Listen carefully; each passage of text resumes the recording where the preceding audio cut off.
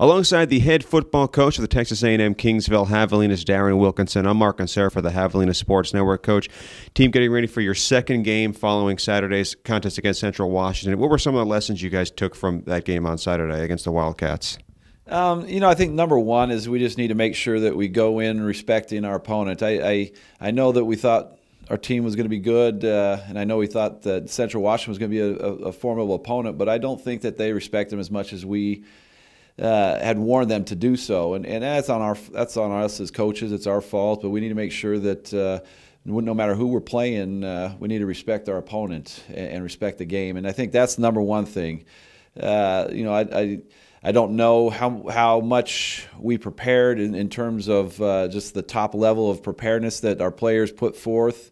And again, that falls on the shoulders of the coaches. And so there's things that both players and coaches learned that we need to get better at.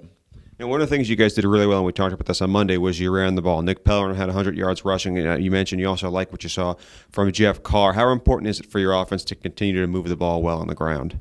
Well, I mean, that's where everything starts. Our offense is such that we got to run the football, and Central Washington, because of pressure they were putting on us with putting points on the board, they kind of forced us to start throwing more often than we really wanted to, and so we need to be able to stick to the game plan a little bit more and run the ball a little bit more consistently. Now, first start for Connor Smith was on Saturday. Saw some ups and saw some downs. What do you expect to see from him this week? A lot better consistency-wise. He made some good throws, and he made some throws and made some decisions that we would all like him to have back. But he just needs to be more consistent. And I think it's been a long time since he stepped a foot on the football field, and there definitely are some jitters to it. But I think just consistency is the biggest thing. You guys are playing a quarterback who had a career day last week, and Miles Richardson threw for over 400 yards.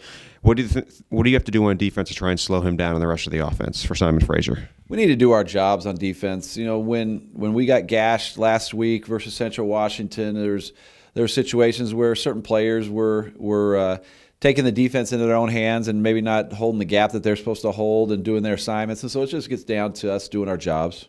Now, you're heading all the way, obviously, to British Columbia. This might be a little different than heading to, say, Permian Basin or Commerce. Does a road trip like this come with any extra challenges? I mean, it's a lot of extra challenges. We're a couple of extra days of travel. We're leaving Thursday and getting back really Monday morning. And so, planning all the meals, planning all the hotels, making sure everybody has passports and ways to get across the border. There's a lot going on. All right, well, Coach, best of luck on Saturday. Thanks for the time. I appreciate it. He's Daren Wilkinson. I'm Mark and Sarah for the Javelina Sports Network.